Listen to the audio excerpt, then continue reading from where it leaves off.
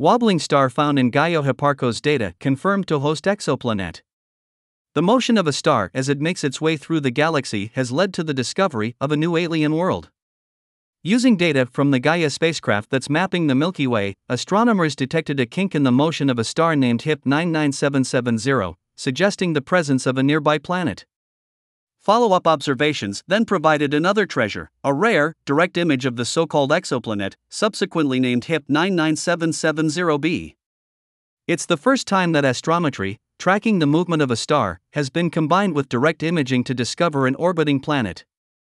These efforts constitute a new, and effective, way to search for worlds outside the solar system, both to better understand the diversity of planets and planetary systems out there, and hunt for another world on which life may have bloomed.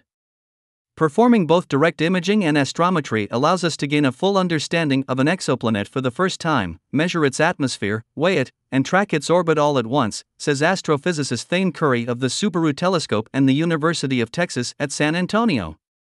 This new approach for finding planets prefigures the way we will someday identify and characterize an Earth twin around a nearby star.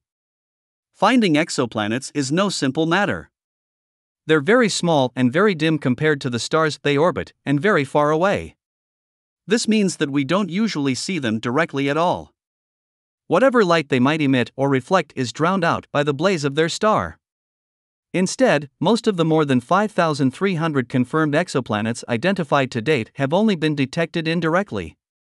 There are two main ways of doing this, and both are better at finding exoplanets that orbit their stars at close distances. The first is to look for transits, the faint and regular dips in starlight that reveal the presence of an orbiting exoplanet passing in front of the star. The second is to look for changes in the wavelength of a star's light known as Doppler shifts as it moves about the mutual center of orbit it shares with the exoplanet.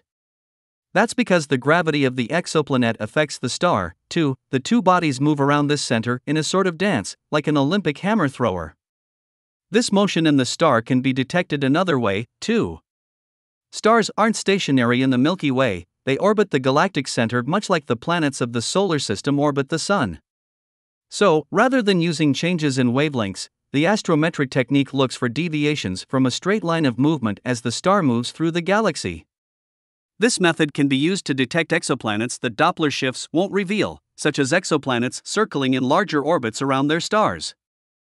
And exoplanets that are at wider separations from their stars are better candidates for direct imaging, since they are far enough away that they can be distinguished from the stellar glare. Indirect planet detection methods are responsible for most exoplanet discoveries thus far. Using one of these methods, precision astrometry, told us where to look to try to image planets, Curry says. And, as we found out, we can now see planets a lot easier. The researchers went looking for direct imaging candidates in data collected by the Gaia and the Hipparcos spacecraft, European Space Agency projects tasked with mapping the Milky Way, including the positions and motions of the stars. This gave them a 25-year record of star positions. Several stars showed evidence of a snaking wiggle that could be evidence of the presence of a giant exoplanet. The Subaru Telescope and the Keck Observatory in Hawaii were put to work, looking for these worlds directly. And they snared a big one on one of the first stars they looked at. HIP 99770b is an exoplanet between 14 and 16 times the mass and 1.05 times the radius of Jupiter, orbiting a star twice the mass of the Sun at a distance of 17 astronomical units. That's more than 3 times Jupiter's distance of 5 astronomical from the Sun, and just a little closer than Uranus's 19.8 astronomical unit distance.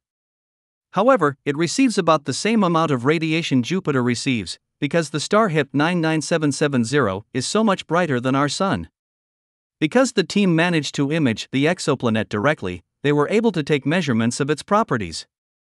It's warmer and less cloudy than previously directly imaged exoplanets orbiting the star HR 8799, and its atmosphere shows evidence of both water and carbon monoxide. The direct images also revealed the presence of an icy debris disk orbiting the star at a distance of around 150 astronomical units, similar to the solar system's Kuiper belt. Further research will no doubt probe the exoplanet further to see what else we can glean from direct imaging. Meanwhile, the researchers are continuing to observe and analyze the 50 or so candidate stars they identified in the Gaia-Hipparcos data. HIP 99770b represents a proof of concept for their techniques, but they're not nearly done. This is the first of many discoveries from our Keck and Subaru imaging program that uses astrometry to select targets.